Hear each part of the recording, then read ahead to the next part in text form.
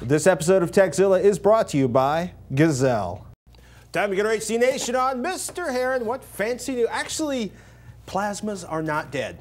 No. Plasmas are here. You are excited about the color fidelity of Samsung's latest 51-inch plasma. Their best. Their current best plasma TV right now would be their D8000 series. D for this year, basically 2011. Last year was the C series.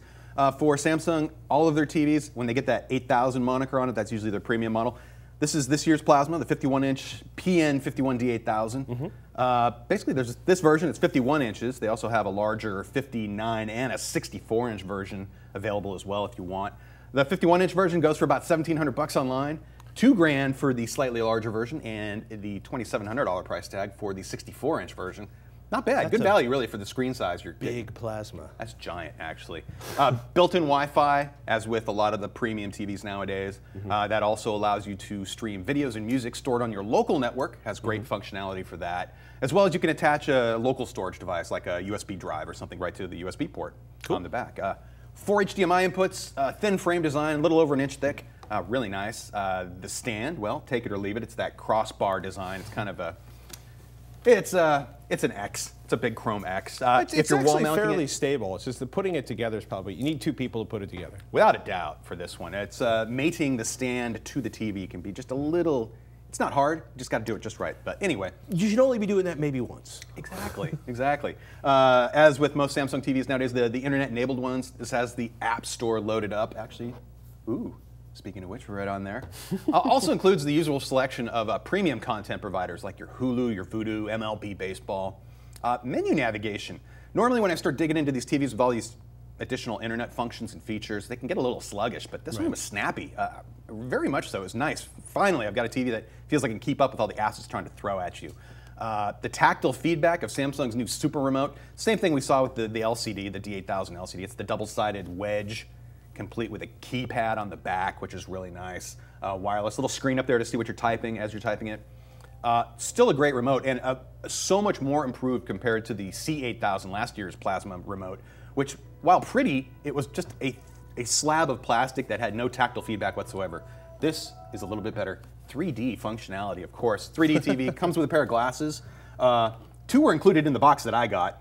This represents Samsung's more expensive model with the wireless system on the back. It's so funny because they're like, okay, these glasses are too big, so we're going to put these big lumps behind your ears. That's where they put the power. Right. And it also kind of balances the weight, I think, of the frames too, so you have less weight right on the front. Yeah, I don't feel like they're about to tear my nose off the front of my face. Those are about, I want to say, $140. These are the $50 ones. Likewise, I think you can get 2. You used to be able to get 2 free pairs. I don't know if that deal's still going on.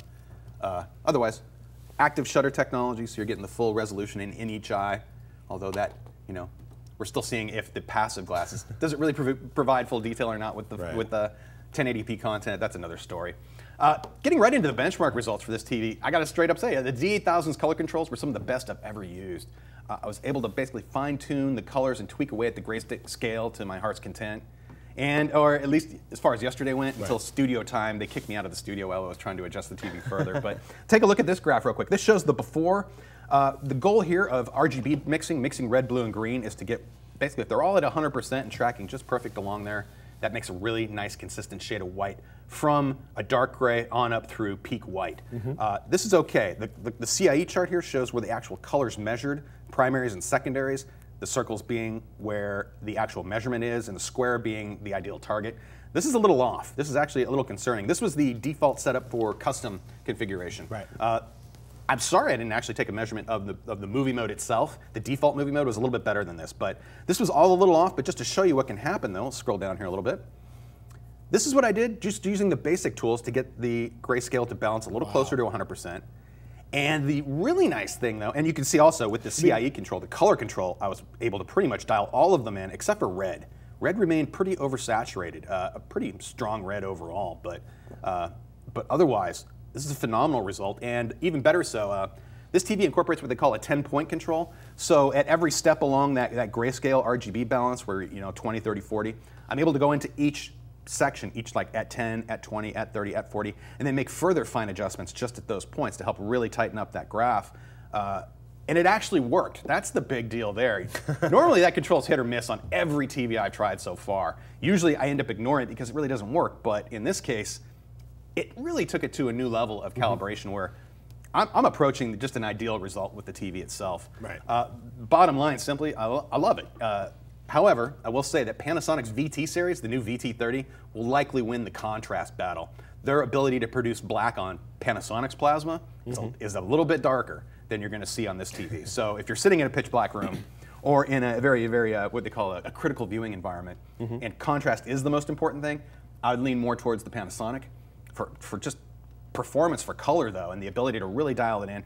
Excellent video processing and all those other features too that I come to just expect out of any decent TV nowadays. Samsung's got it, and they have some nice internet features as well, and the other capabilities, but when it comes down to just straight picture performance, this is up there with some of the best TVs I've ever looked at, and I like it. That's a thumbs up. Oh yeah, oh yeah. It's really it's good to see. It's good to see a couple of manufacturers still putting out really great products, and for anybody who thinks plasma's dead, there are two fine examples. I want to get in that VT30. We haven't had that in yet for review, and it's hopefully I can get it in while we still have this in, and we can do a little side-by-side comparison. Before we got some viewer questions. Before we get into those, who should be buying a plasma versus who should be buying an LED flat panel? I look at the room environment. I think that really will determine which TV would be better suited for you. If you're dealing with any kind of light that's going to strike the screen, sunlight in particular, plasmas really don't put out enough light to keep the image as bright as it should be to produce a well-contrasted picture in a brightly lit room. That's where an LCD with more of a matte finish screen would probably be ideal. But if you have even relatively okay light control, like in my case at home, I have a plasma screen that's in front of a big window. Right. But it's pointed away from it, so it's catching just the shadow. I find that's just fine. So if you need wide viewing angles, a very consistent picture from anywhere in the room, if you have a wide seating area with lots of other people usually watching TV with you, that's another reason to consider a plasma display. Is the whole sports action movies, still leaning towards plasma, or does it really matter anymore? If you leave on the smoothing effects that improve 60 hertz video, you're going to get great detail out of a modern LCD. Plasmas already do that, so there's no problem there. Personally, I find plasmas a little easier on the eye to view. They're a unique display type in terms of how it actually produces the image. And for that, I really find them ideal video watching displays. Maybe not so much for gaming. I have found that on certain TVs, plasmas in particular seem to be more prone to lag, audio delay in particular. The one I have at home, I have a plasma at home where I have to set a delay of about 100 milliseconds in order to get the audio and the video to sync up just right. And if you're not prepared to do that or make those adjustments, that might be something you might be like, if I'm a hardcore gamer, you can't deal with a 100 millisecond delay there. So no. Otherwise, most people would look at this TV just by looking at it and go, oh, it's an LCD. It's nice and thin. It's got a relatively slim bezel to it. It's really, unless you, it's really, it's maybe a little over an inch. So it's a tough call. Energy consumption. If a bright picture and to save energy are key features in what you're shopping for, then an LCD would also be a great option. It'd be something I'd probably be more tuned toward than, say, a plasma display. But if you're a video junkie and you got the right room, don't rule out your plasmas. Don't. Please. First question comes from Steve, who writes in, "Help me, Robert Heron and Patrick Norton. You're my only hope. I'm in the market for a home theater PC, but I really don't feel like building my own unless it is significantly cheaper. Operating system is not a factor in cost. That money's already spent. Windows 7 Ultimate x64. I need some recommendations for a box that will play media from Media. Let's get some Greek references in there. The box that will play media from my home network, AVI, DivX, MKVs, etc., plus whatever optical media I'll throw at it. Blu-ray would be nice to cut down on devices around the TV, but is not a requirement. The box will need to have DVR functionality. Output would be to an HDTV via HDMI. I haven't convinced my better half on the audio side of things yet, so that's another consideration. Any help you can offer is greatly appreciated. Regards, Steve in lovely Centerville, Ohio." Yeah, well, I did a little looking around on the internet, and I checked out that little compact box Dell used to make, and I don't think they're making that anymore. The Dell Zeno? The Dell Zeno is gone? It wasn't listed last night when I was taking a look, but I went back to an old standby that we've had great results with, a company called Puget Systems. Basically, you're looking for that good HTCP with build options that are pretty flexible. Well, Puget's custom computers, they're solid, highly configurable systems. This is the Echo 2, actually. They have several Echoes available, but it gets you a dual or quad-core Intel processor. You have options for RAM, storage and tuner options. You can add that Blu-ray drive if you want to. That's there for another $161. It's kind of expensive when you get into those thin drives. You can also, let me see here, don't need an OS. You can skip the OS as well, get your money back on that. And that's pretty cool. Likewise, I think you could put together a great system here, and it will not only be quiet, but have some expandability and just great support. And it also has that room for that optical drive too. So if you do want to have that Blu-ray drive, you have that. However, I will say that if you're considering a do-it-yourself option, I have to give a shout out to Assassin's quote unquote simple beginner HTCP buying and building guide that's posted on the terrific AVS forums.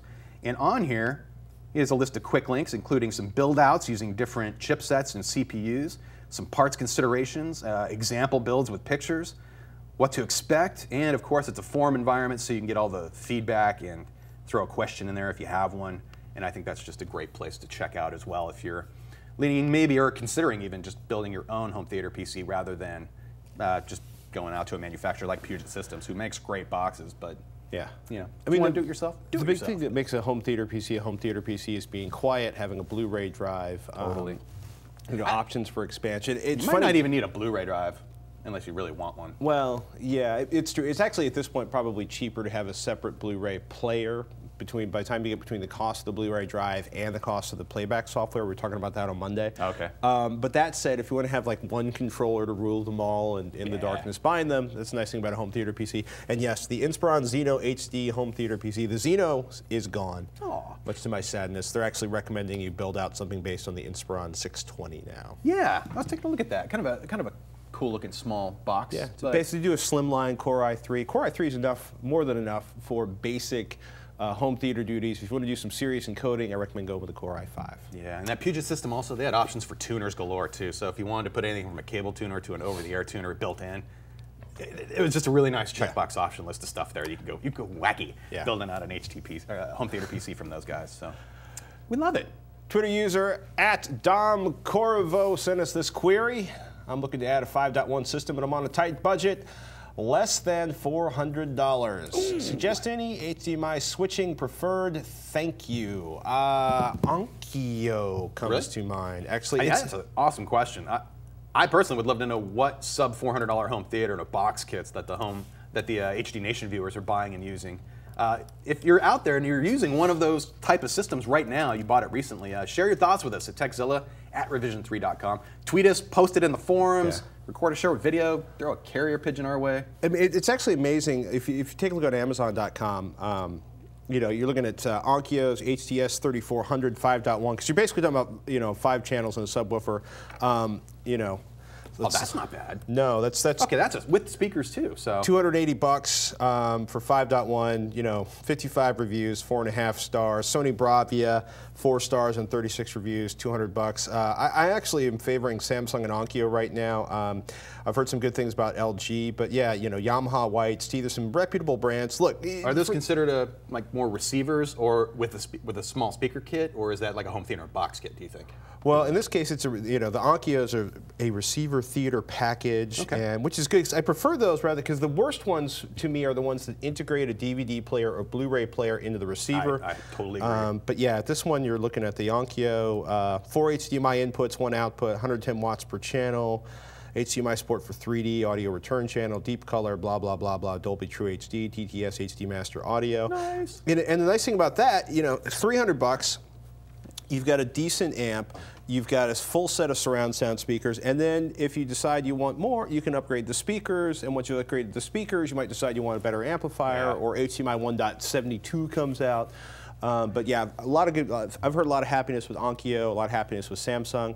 And you know what else we got to get in? Vizio has some wireless, some new sound bars and wireless speaker kits. I just got 3 emails from Vizio, so we got all sorts of new goodies coming from them real soon. More toys. Yes! Hey, before we get into the full list of Blu-ray releases, I want to give a shout out to my buddies over at the Desert People Videos. Blu-ray, Jumping Trucks, Mayhem, Dust, and Silt. Get my grit on. We got the links to that one in the show notes. Desert, D-E-Z-E-R-T, people.com. There's some fantastic footage in high def if you want to watch Mayhem, Steel and Dirt, Cactus and Men and Women. Can I borrow one of those trucks to go over the Bay Bridge sometime? You can drive it. Maybe the new Bay Bridge that's not quite finished yet. When the new suspension is on the truck, I'll let you drive it over. Epic. Just once. This is going to be expensive. Hey, now it's time for the new Blu-ray releases for September 20th, 2011. First up, Bridesmaids. This 2011 film stars Kristen Wiig and Maya Rudolph and comes in an AVC MPEG-4 codec, DTS HD Master Audio 5.1 soundtrack, and 240:1 aspect ratio. High Def Digest gives the video quality 4 out of 5, citing its beautiful and squeaky clean appearance, with just a couple of scenes that didn't quite hold up. This release also includes a DVD copy and both the theatrical and unrated versions, which have a runtime difference of about 5 minutes. Extras include an audio commentary with 5 of the main actresses, the co-writer and the director, a 9-minute gag reel, a 30-minute making of, and over 2 hours of deleted and extended scenes, including a deleted character played by Paul Rudd, all of which are spread across a dozen featurettes. Next up, Dumbo, 70th Anniversary Edition. This 1941 classic has been released on Blu-ray overseas for a while now and has finally made it to the States. With an MPEG-4 AVC codec, a 133:1 aspect ratio, and both a DTS HD Master Audio 7.1 and the original Dolby Digital Mono soundtrack. This Region A locked release comes with both a 50GB Blu-ray disc and a DVD. Blu-ray.com gives the video quality 4.5 out of 5 stars, saying that it stands as a testament to Disney's ongoing devotion to its most treasured classics. Extras include a picture-in-picture behind-the-scenes commentary on the film's history and production, an option called Disney View that fills in the pillar bars on either side with Disney art, over an hour of behind-the-scenes featurettes, 2 kid-friendly interactive activities, and 2 bonus shorts. Also released this week, Breakfast at Tiffany's 50th Anniversary Edition. This 1961 classic is loosely based on the Truman Capote novel of the same name and stars Audrey Hepburn. It comes on a single 50GB disc with an AVC MPEG-4 codec, a DTS HD 5.1 Master Audio soundtrack, and a restored mono track. A brand new restoration earns this film 5 out of 5 from High Def Disc News, despite a somewhat soft look that's likely due to the choice made during the film's production. Extras are identical to what came with the Centennial Collection DVD from 2009 and include an audio commentary by one of the producers, 8 featurettes that total 96 minutes, plus 3 photo galleries with a total of 77 images. And as always, check out our show notes at Tekzilla.com or hdnation.tv for the rest of this week's Blu-ray releases. Hey, it's time to thank one of our sponsors, Gazelle. It's pretty simple. You've got gadgets, gizmos, and games, and the guys at Gazelle want to buy them. Gazelle buys more than 200,000 kinds of electronics, movies, and games for fair prices. They pay really fast, and they even pay the shipping in almost all cases. The iPhone 5 is coming. If you're one of the more than 35 million people who say they're going to buy one, then there's a good chance that you're going to need to sell your old one. Gazelle will be only buying 200,000 iPhone 4s, and yours will never be worth more than it is now. So go there now to lock in your quote. It couldn't be simpler. Go to Gazelle.com, see how much your stuff is worth, and get paid.